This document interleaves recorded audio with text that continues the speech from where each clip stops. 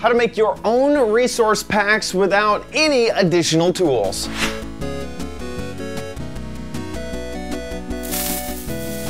Hello everybody and welcome to OMGcraft. I'm your host, OMG Chad. One of my favorite things about Minecraft is that you can use resource packs to change the game. It's a really easily built-in thing to the client that doesn't really require any coding or modding or anything. All you have to do is drop a file into Minecraft and then bam, the whole game looks completely different.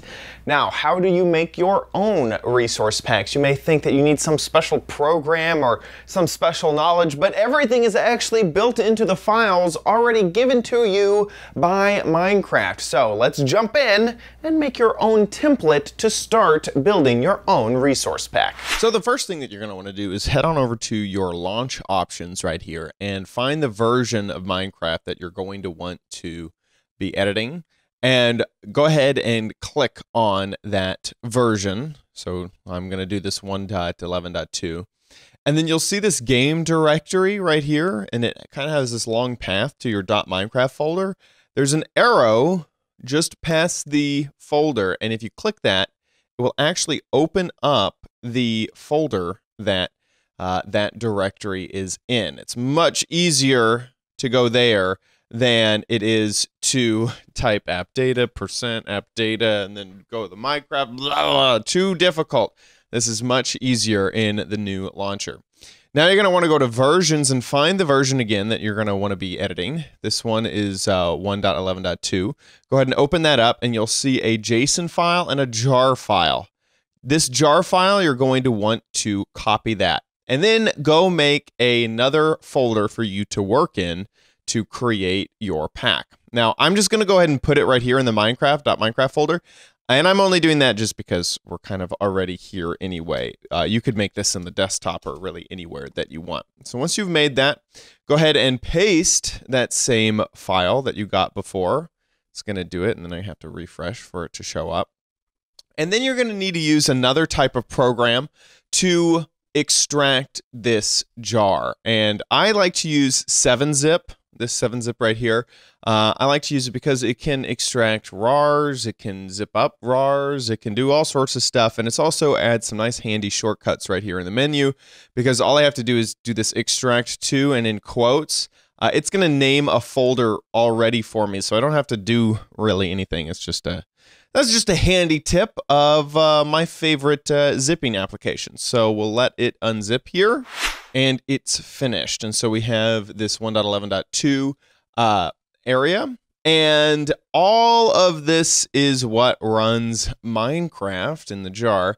But we only need one folder, and that is this assets folder. So I'm going to do Control A to select everything in this folder. And then I'm going to unselect that file. And then we can go ahead and delete all of this. Now, inside of this assets folder, you have a Minecraft folder, and you have all of these different things. Now, inside of here, you're going to find a lot of JSON files. So this, you might think, oh, models, block models, this is what I want. Well, these JSON files are what tells Minecraft how the outside structure of a block should be.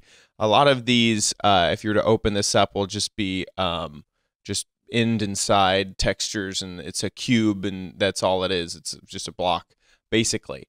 But you can change this. You've seen resource packs that might have bark that has detail and block detail into it and things like that. Well, naming these JSON files and editing these JSON files is what does that. If you want to get to the actual textures, it's just this single file down here that says textures. And then you have all of the blocks in here. You have some doors. Now, they're very small because, of course, Minecraft is a very small game. So these are not very large.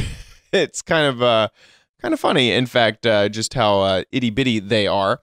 But let's find something that we can edit, like let's say this brick.png. Let's go ahead and edit that so that we can show that this is actually going to edit something. And it's itty bitty. Sorry, my Photoshop is not quite sized correctly, but that doesn't matter. All we're going to do is add this sort of sideways black line to it. And we'll be able to tell that this is changed. And add some red over here. Let's add a red little smiley face. There we go. Amazing. Go ahead and save that and close out of Photoshop. And this brick texture should be updated. Now that we have edited our texture pack, there are a few steps that we need to take in order to make sure that this will actually show up in our game. First, we're going to create a new text document. Don't rename it just yet, but you are going to edit this text document, and you're going to add just an itty-bitty amount of code. Let me grab that code. It should be in the description below. And all it says is that this is a pack. This is pack format number 3 and the description of it. Now, this pack format number 3 is actually very important. If this is a pack that is going to be used in 1.9 or before 1.9, so 1.8 or 7, it's pack format number 1. If it's going to be made for 1.10, it needs to be pack format 2. And currently, for 1.11, it's pack format 3. If you're watching this video after 1.11, I would suggest checking the link in the description. It goes to the Minecraft wiki, which will explain any additional pack formats. Go ahead and save that and close that out.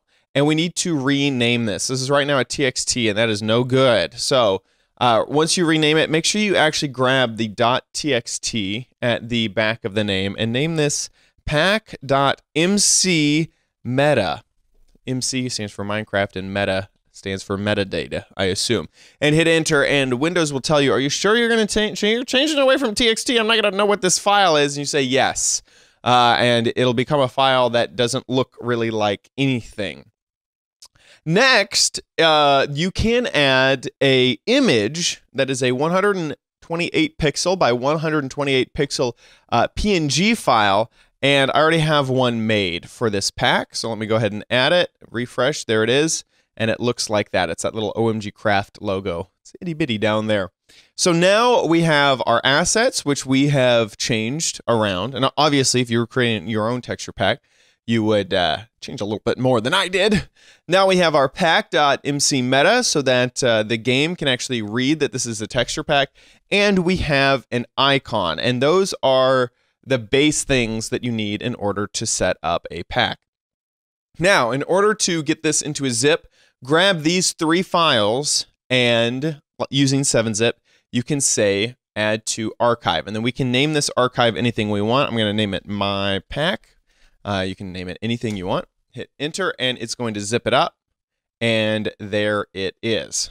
Now, one thing that you want to make sure is that if you open this zip, you're given the assets, the pack, and the pack icon right there in the first folder. Something that you might want, that you need to avoid, is I'm going to just go ahead and make a new folder here, and then place all of these things into the folder, and then refresh that, and then zip this folder up. Add to archive. We're going to name it my second pack, and you have a zip here. Now, if you open this, you can see that it's inside of a folder. This is no good. This is basically the root of the zip, is you need all of these 3 things to be the first thing that you see when you open up the zip. If it's inside of a folder, it's not going to work. So now I'm going to go ahead and copy this, go back into my Minecraft folder, and remember, if you're having trouble finding that, go over to your launcher, go to launch options, and click that little arrow, and it'll take you to the same place. And you're going to go find your resource packs folder. Already have a whole bunch of packs in here. We're going to go ahead and paste this in. And there it is. My pack has been added. And let's go ahead and launch Minecraft. Now inside of Minecraft, you can go to your options, your resource packs, and you can see my pack.zip is here. Let's move this over and hit done. It's going to load up the texture pack. Doesn't take that much to load because we've already, so not a lot has been changed. And we can go and find our block that we changed, which was these bricks. And in fact, it even changed it on the brick slabs. And you can see the slash that we created and the little happy face that we created. You can even see that on top of the brick slabs. So we just created a resource pack, although it's not that exciting. I'll be real honest with you. Not incredibly exciting of a resource pack, but we did make our own, and that is the steps. You have everything on your computer except for maybe 7-zip. You have everything on your computer right now to go ahead and make a resource pack of your own. Of course, the next step is to go crazy with customizing the textures, the block JSON files, all of that to really make this pack your own. I hope that this was a great first step for somebody to make a great resource pack. Getting started can be the hardest part of any creative endeavor. Thanks so much for watching this episode of OMGcraft. If you enjoyed it, please subscribe for future videos. Give this video a like if you enjoyed it or if you learned something new, and make sure you comment down below letting me know your thoughts on this video. I'll see you next time on OMGcraft. Bye!